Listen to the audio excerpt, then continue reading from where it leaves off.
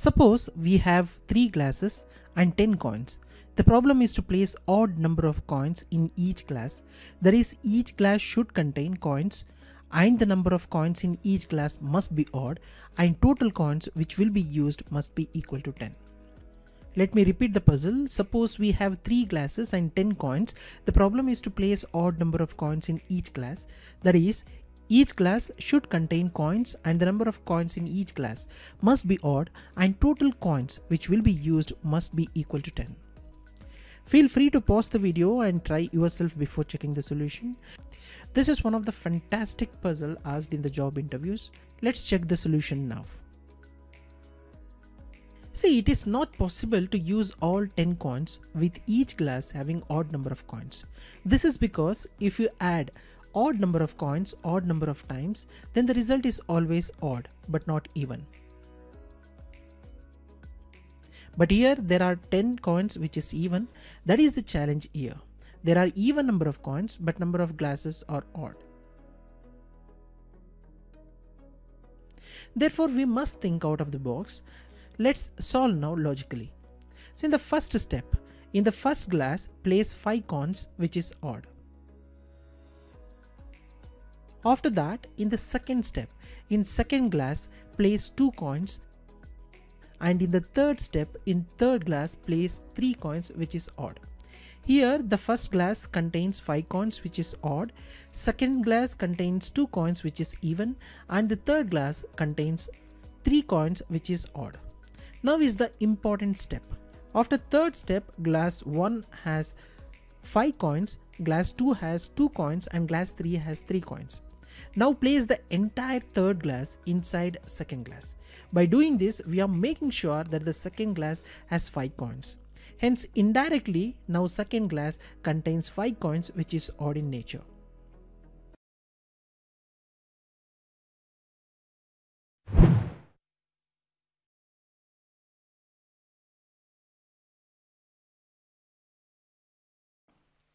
Having an infinite supply of water and 2 containers, one for 3 liters and one for 5 liters, how would you measure 4 liters?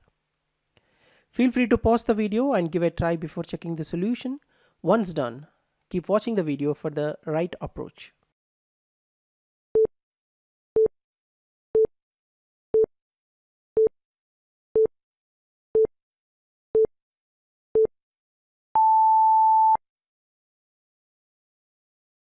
You have to follow these steps to solve this puzzle. In the first step, fill 3 liters bucket completely. In the second step, pour that water into 5 liters bucket.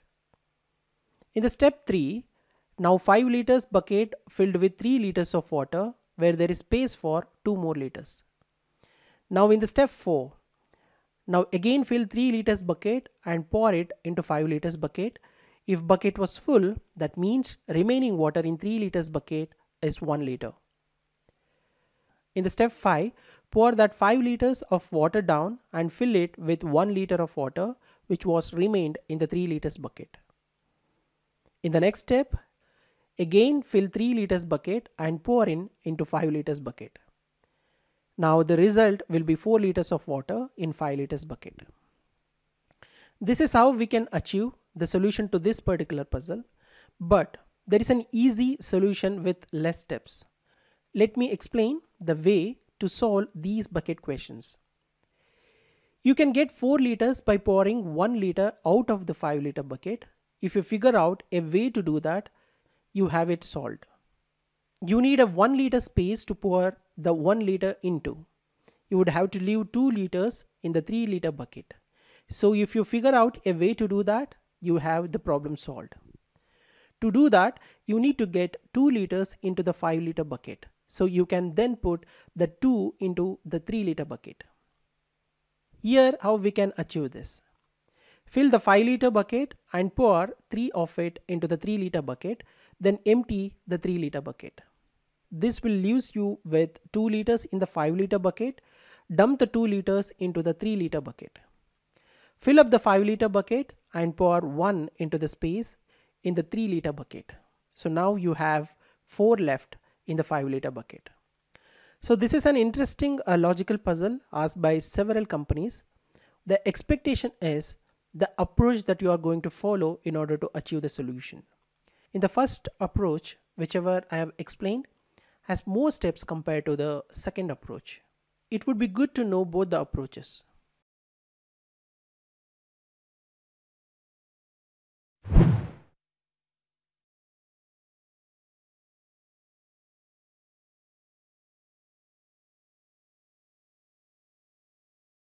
There are 8 pills.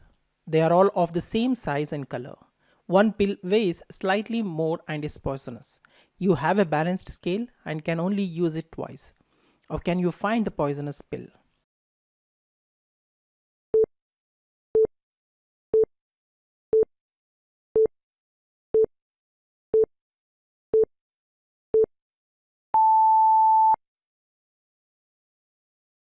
Let me explain the solution now. First of all, split the pills into the following groups. So group 1 must contain pill number 1, 2, 3. Group 2 must contain 4, 5, 6. And group 3 must contain 7 and 8. For your first weighing, put 3 pills on one side, 3 on the other, leaving 2 set aside. If one side is heavier, the poisonous pill is in that group, but if they are the same, it's in the 2 set aside. If the weight balances, then group 3 contains the poisonous pill. If they are different, the heavier group contains the poisonous pill. For the second weighing, pick the group the poison pill is in. Put 1 pill on each side and 1 off to the side, unless it was in the group of 2 from before, in which case don't set any aside. If the scale says a side is heavier, that's the side that's got the poison. If you picked a 3 pill group and the scales are the same, then the one you didn't weigh out of that group is the poison. So to simplify, if the poison pill in group 3 balance 7 against 8, the heavier one is the poisonous pill. If the poison pill in group 2 balance one of the pills against another in the same group, if they are the same, then the poisonous pill is the one not weighed. If they are different, the heavier one is the poisonous pill. Only 2 balances required to find the poisonous pill.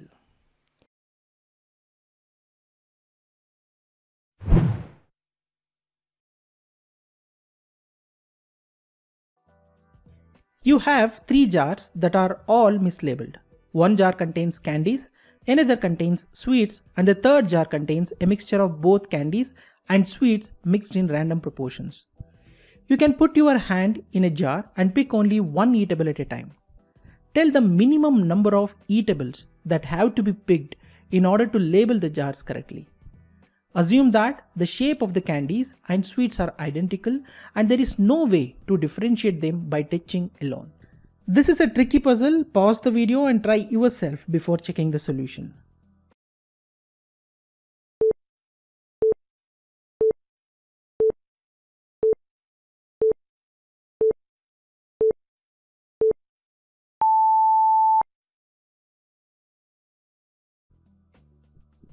Let me explain the solution now. When I first saw this puzzle, I have spent more time to find the solution. Even though puzzle looks very simple once you know the solution, but it's really confusing puzzle. Logic lies in first selecting the correct jar in finding the solution. Let me explain the solution step by step. In step 1, you have to pick only one eatable from jar C. Suppose the eatable is a candy, then the jar C contains candies only because all the jars were mislabeled. So remember, this jar cannot contain sweets because it is mislabeled. The only choice on this jar is candies. Most importantly, this is enough to label other 2 jars correctly. Let me explain how. Now, since the jar C has candies only, jar B can contain sweets or mixture. But jar B can contain only the mixture because its label reads sweets, which is wrong. Therefore, jar A must contain sweets. Thus the correct labels are: jar A contains sweets, jar B contains candies and sweets, jar C contains candies. Thus answer is just one pick of an eatable is required to correctly label the jars. There are many variations to this puzzle, but logic remains same. Let me share one more variation. This problem is also called jelly beans problem. This is also commonly asked interview puzzle. You have three jars that are all mislabeled. One jar contains apple, another contains oranges, and the third jar contains a mixture of both apple and oranges. You are allowed to pick as many fruits as you want from each jar to fix the labels on the jars. What is the minimum number of fruits that you have to pick and from which jars to correctly label them?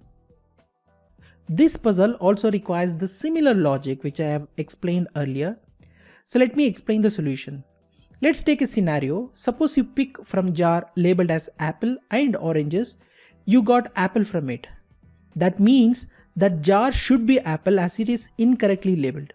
So it has to be apple jar. Now the jar labeled oranges has to be mixed as it cannot be the oranges jar, as they are wrongly labeled, and the jar labeled apple has to be oranges. Similar scenario applies if it's a oranges taken out from the jar labeled as apple and oranges. So you need to pick just one fruit from the jar labeled as apple and oranges to correctly label the jars. Thus the answer is just one pick of a fruit is required to correctly label the jars.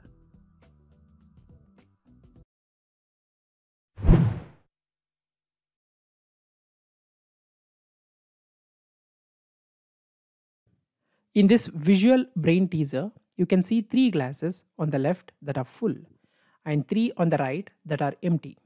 You can only move one glass to make a row of alternately full and empty glasses. Which one do you move? This is an interesting brain teaser, requires out of box thinking. Feel free to pause the video and give it a try before checking the solution.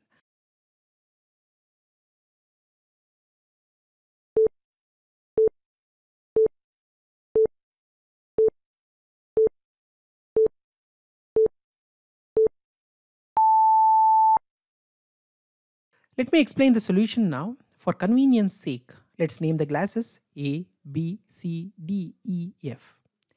A, B, C, D, E, F are 6 glasses. A, B, C are full and D, E, F are empty. They are placed in a row. The important point here is in the brain teaser, it is mentioned that you can only move one glass, but there are no rules mentioned on the restrictions on operations that can be performed on that glass. So what we can do is we have to move the full glass B and to pour total juice or water of it from glass B to the glass E. Then put the empty glass B in its own position. After performing this activity, B glass is empty and E glass is full. Now the row will be like this. A is full, B is empty, C is full, D is empty, E is full, F is empty. Thus, by moving only one glass, we can make a row of alternately full and empty glasses.